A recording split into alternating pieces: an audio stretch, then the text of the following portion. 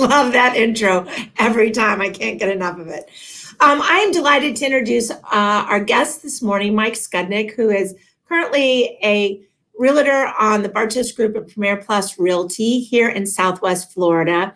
But why he is actually on the show today is what he did formerly as a commodities, futures, and options trader in Chicago with all the boards there, Chicago Board of Trade, Mercantile, and Options. And Mike, I welcome you to the show. And as my guest, you get to give us the best really Mary you got. Really, Mary? And I think you've said that a few times. Yes. Just like that. Anyway, the reason that Mike and I were talking recently, and although this is very relevant because of what we're walking through today with everything that's happening in the world. We came through a financial crisis and then had a health crisis or back, I don't know which one came first, the chicken or the egg. I think health and then financial. And, you know, folks are really concerned about what's going to happen in the future. And with Mike's background, Mike can really give some insight to that because recently, Mike, we've heard a lot of things like, oh my gosh, third quarter earnings are going to be really bad. So give him a little background, tell him a little bit about you, and then kind of start walking down that path. So as you've already mentioned, yes, I was a trader, started out at the Chicago Board Options Exchange and then moved over to the Chicago Board of Trade and jumped in between the Chicago Board of Trade and the Chicago Mercantile Exchange, trading futures, options, commodities. And also got into real estate around that time and then eventually shifted from trading full-time to real estate full-time. And that would have been let's say my first investment was 86. So 34 years ago, bought my first investment piece. Love that. Love that. Now, interesting enough, Mike, as you kind of have walked down that path, I mean, for those of you that are old enough to remember, you know, trading places, Mike said that that's really not the best interpretation of what he did because I'll let him tell you that. But really, Mike, tell him what you kind of fit into from a movie standpoint. Well, trading places was interesting. And some of the things that happened in there, at least on the floor of the trading floor, I was on the floor of all these exchanges, actually does happen. People, the market opens up, it goes crazy, and then all of a sudden it goes silent, waiting for the number to come out on the ticker, and then it goes crazy again. So that did happen in trading places, and then that did happen regularly on the exchanges. But I was telling you earlier, the better representation would have been Wolf of Wall Street. That would have been a better representation of the lifestyle of a 20-something in the early 80s. In fact, Wolf of Wall Street mentions that he started trading on the day of the 87 crash, which was actually my first day of trading, was on the 1987 crash. And I just gotten on a membership seat. And so that we have that in common.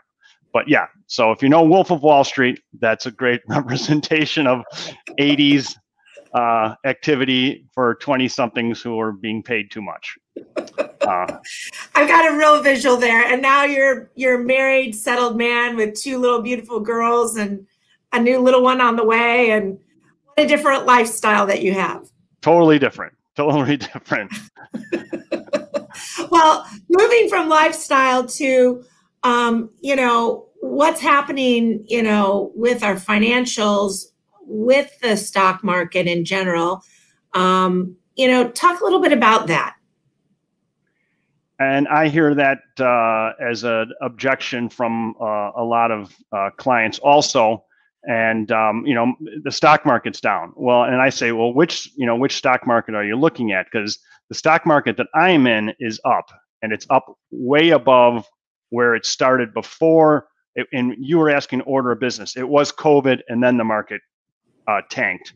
And the broader market, let's say the S&P 500, is almost back to where it was, but we're still underneath the highs of March.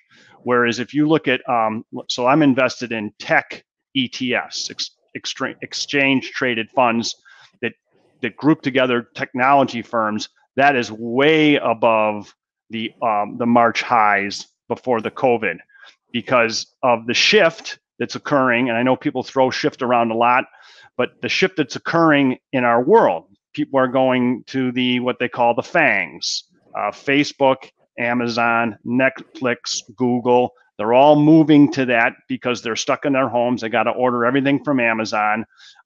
They're telling everybody about how their life is going on Facebook. They're watching all the movies on Netflix, and they're constantly Googling the latest on the COVID. So those things are getting flooded. So if you're in the techs, you're doing really well. The same thing, we have the same shift in real estate. So I hear people calling me from up north, Illinois, New York, New Jersey. The market's terrible here. So they paper that and say just, okay, it's terrible everywhere. Well, I say it depends on what you're in, because the people who think it's terrible there, who are selling things there, a lot of them are coming down towards us in Southwest Florida. My clients are all, at this point, New Jersey, Illinois, New York people.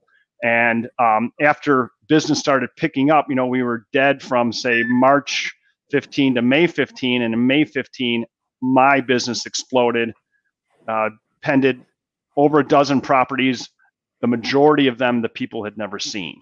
So I'm doing FaceTime walkthroughs with my iPhone on properties, and they're writing a check. They're basically pulling forward their lives. They were saying, okay, I'm going to retire in 2 years, 3 years, 5 years, and now they're saying, I'm done. Let's accelerate. So now we're getting a huge bump from that. Agreed. Mike, you bring up a point. You threw out a number recently, and I was Googling it to see how spot on you are. And as always, you are spot on. The statistic of the number of people moving per day to Florida is 906. So 900 plus people are moving every day into Florida for that very reason. Why hold off on our dreams when life is short? Maybe my grandkids can't see us on a regular basis. I stay for them. They'll come down and see me here. I mean, aren't you seeing extended families really want to be together now that school's virtual? Why stay in the winter when you don't have to? Absolutely. And I know I threw out the number 1,000, so I was pretty close. It's nine something. And then you compound that with what I've already mentioned of the pulling forward of these people's lives to get out of where they are sooner. You compound that with 20,000 baby boomers retiring every year, and it's a perfect storm for people in Southwest Florida who want to help families either buy their retirement home or buy their family home, or invest for them, help them invest in real estate. Maybe they don't want to get back into the stock market. Maybe they've gotten out of that. They want to make a shift into real estate.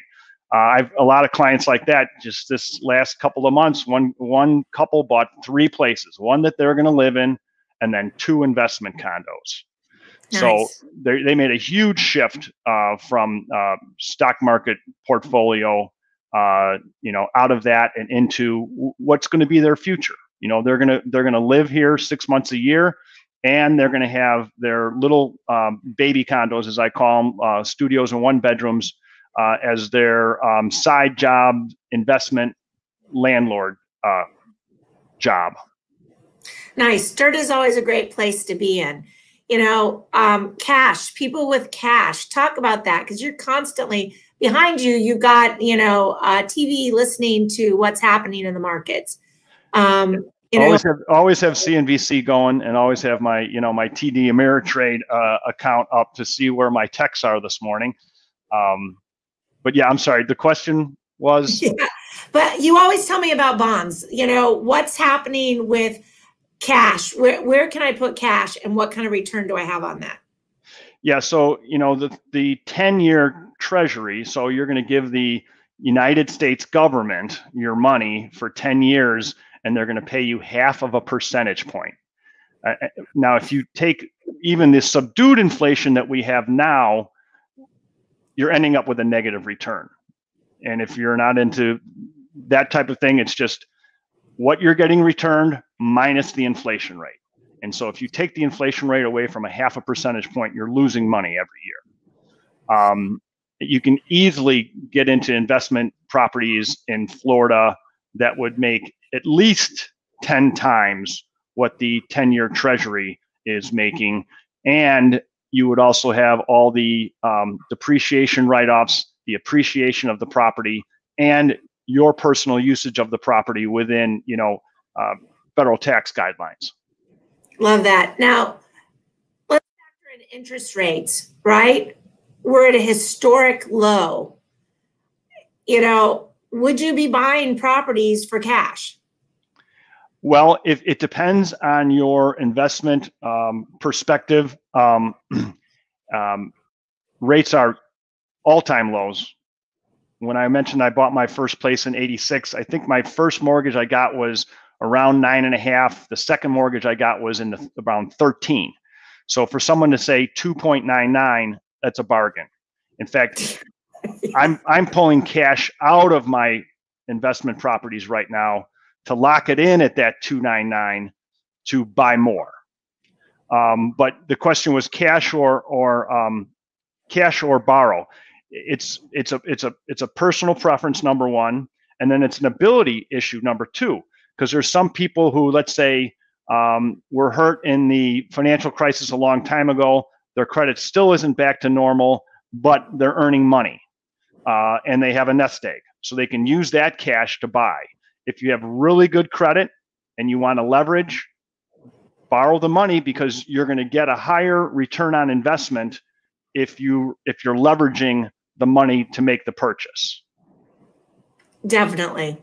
So instead of putting $100,000 in, you're going to put maybe $20,000, and your return is higher on that $20,000 versus if you have all cash. Mike, I loved also when we talked about third quarter earnings, that people were afraid that after the third quarter last week specifically, all this bad news was going to tank everything and we were going to go back down into a financial crisis. Give us your thoughts on that. Obviously, the news is not good for the broader market. The only real good news out there is on the tech sector and little pockets of other stocks because they got a contract with this person or that person, and usually that is tech related. But the earnings that are coming out, although they're poor, they're still beating what the analysts are saying it's going to be. So if they say it's going to be 10 cents a share and it comes out 12 cents a share, well, that's a beat. So that's a positive for the stock market. So if the analysts are saying it's going to be X and it's X plus coming out, that's great news. Stock market's generally going to be up. Love that. Love that. Now, we talked a little bit about, expectations of what's happening. The news is coming in pretty negative. Here at the Bartos Group, we helped over about 110, 115 families in the last 3 months. So from May 1st through July 31st, which is, amazing. Totally amazing. Just amazing. One of the things that I noticed when I was preparing a housing report is that single family homes with a pool are way up. Our pendings are incredibly up on that type of property because, Mike, we talked about what you're thinking, what pulling away from folks. Talk a little bit about that. Yeah, so I was telling you about the P's. It's not something that I made up. Obviously, it's out there for people who are watching investment shows, but it's the P's. It's privacy, property, and pools. And people are obviously moving towards that. They're buying either homes in Southwest Florida with pools, and they want a home maybe instead of a condo, gives them a little more privacy. They're also buying acreage. We have a lot of acreage around in Southwest Florida that you can buy anywhere from 2.5 acres to 12.5 acres at a very reasonable price, and then have your little compound there with your pool and whatever else. Yeah, without a doubt. Yeah, so that's, that's the 3 Ps: privacy, property, pools that people are shifting to. That's another shift in our market. Well, and interesting that, we're seeing that in other markets. Some of the markets, for example, outside of New York and New Jersey, I happened to be on a panel with an agent that said, these are brownstones, right? Where, maybe 3-story living, maybe it's multiple levels, but the ones that are doing well, everybody seems to want that outside space, because when they were stuck in their house, there was no place to go. I didn't feel that, here in Southwest Florida, that we were stuck. We could still get outside. We could still, do things. As a matter of fact, Mike, you might recall, my twin boys turned 21. I do recall. We had a little party train that went from house to house, socially distanced, where our team fed them drinks. I'm not sure how I agreed to that or set that up as a parent, but it was kind of a fun thing to do because we were still, what a horrible place to turn 21 when you can't go to a bar, right? So right, terrible. So we had 15 bars set up for them. Yeah, but I'm not sure if it was quite that many. So again, I was thinking towards the end of it, what was I thinking? Not a good idea. But that's just one of the things that we could do. We could be outside. We could ride bikes. Right. Bicycles have got to run on, right? From a standpoint of everybody wants one. Right. And we live right next to Mackle Park, which is a huge park in the center of the island.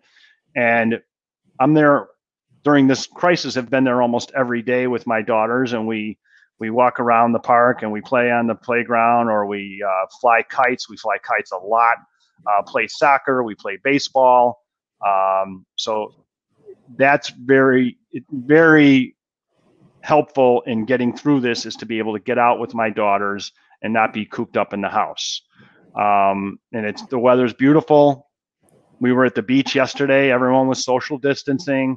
It was great. You can get outside. It's a beautiful place that we live. Whether we, hopefully, God forbid, we go back into a lockdown, or, people are just people are in general more weary. I think from your standpoint, you work out every day and you stopped going to the gym and brought your gym in one of your properties. Yeah, I was for, 10 years at the YMCA pretty much every day on Marco Island, which is a beautiful, beautiful facility. But when this hit, I just felt, probably isn't a good idea to be going to the YMCA and, sweating to the oldies with everybody. So I bought a gym. I bought a full set of commercial equipment. My brother did the same thing. And so now we just each have our own gym. One of my dearest friends from Chicago, Rocky, he's a equipment dealer. So he delivered them to our houses. He flew to Florida to set it up for me, because I think it was the delivery was like 1,500 pounds. So we had to, that took a little bit of moving for, Rocky and I, but now I've got my own office set up with my own gym. A lot of people, like on the privacy, the 3 Ps, are now doing a lot of that. A lot of people, obviously, you can see from when you watch, Fox or CNBC or whatever you watch, a lot of the reporters are in their homes. A lot of people are shifting that, and a lot of people are buying the Pelotons or whatever they like to have in their home, because it could be short term, but it could be forever. Who knows? Not the disease, the lifestyle. Right, for sure, the lifestyle. And we're getting people within Florida moving over. Just like, we're getting people from outside of Florida, because with the ability and the desire of the consumer to work from home and the willingness of the corporation to let them do so, they can then get into their, place where they want to be. And we are we're not a big city. I came from the Chicagoland as well. traffic was 45 minutes or an hour and a half, depending on what time I left my house in the suburbs to get into the city, right? And then, and reverse it the same. And you're walking shoulder to shoulder, you're taking a train, you're driving, whatever that is. Here, we're just more spread out, and we do live that more casual lifestyle here. As a matter of fact, Mike, I do have to point out that your jacket is very amazing. And I want you to give a little twirl with the jacket and, more importantly, the story. The jacket, basically, one of my college friends, my dear friend, Terry Kane, TK, lives up in Jacksonville, and he grew up on the North Shore of Chicago with the Murray brothers, and Bill Murray and his brothers have golf tournaments every year. One's in St. Augustine, Florida at the World Golf Hall of Fame. The other one's in Chicago. So they have 2 a year. It's been postponed a couple of times now. I think it's going to be April of 2021 is the next Caddyshack golf tournament. But they do have a crazy outfit contest. I don't know what the official name is, but yeah, this is the kind of stuff that people wear to this event, and then you get judged and win a prize, and they have. It's all charity auction stuff, and you're partying with the Murray brothers and golfing with them all weekend long. It's quite fantastic. Oh, you wanted to see the? Yeah, we gotta see that. Yeah, that is amazing. I love it. We can't see your head right now, but that's okay because we get to see it now. But the whole outfit has to come together. Yeah, Mike, it is always a pleasure to have you on doing a webinar or on the Really Mary show, because our customers and prospective customers really get a feel for the depth that we offer here at the Bartos Group. I'm going to put in a shameless plug for you. Mike obviously works great with investors. He works great with families. He works great with somebody that wants to come in and relocate. And he works great with a luxury market down to the small guys, the one, no efficiencies or one roomers, right? Right. You really can do it all. And it's a matter of, what you, Mr. Buyer, Miss Buyer, are looking to do when it comes down here. Lest we not say Mike is an excellent listing agent. If you're looking to sell your property and get somebody that can bring buyers in, that's Mike. So we are sure delighted and just thrilled to have you at the Bartos Group, to have you as a resource for all the things real estate related. Thank you for all the compliments. Tell everybody how they can reach you. Give them your phone number. I'm at area code 219-406-6482, 219-406-6482. I still have my old Indiana number. Of course you would. And we're going to put that below. So make sure that you look at that. They can Facebook you in an instant message. Obviously, you're at Michael Skudnig. And then on Instagram, you have an Instagram account as well, right, sir? I do. I don't know the the link or the code for that one, but That's am on Twitter, Instagram, Facebook, YouTube. I took a break from all my construction videos because now all the construction sites are done, but I should be starting a new construction project pretty soon. So I'll be back to doing my daily videos on basically how to build a house in Southwest Florida. I will tell you, Mike, before I let you go, a quick story. One of my customers from Chicago was Googling something about new construction and came across your video and said, is that a service that the Bartos Group offers? And I'm like, absolutely. I don't know that we can do it at the same level Mike does it, but we can absolutely do it when you're there. So you are reaching out through the world, through YouTube and through Facebook on all the cool things that you do. Again, it is a pleasure. Thank you so much. And yeah, my pleasure. Oh, thank you. And for Really Mary, I'm Mary Bartos with the Bartos Group of Premier Plus Realty, and we look forward to seeing you here in paradise, taking advantage of the rates and the great deals. Ciao.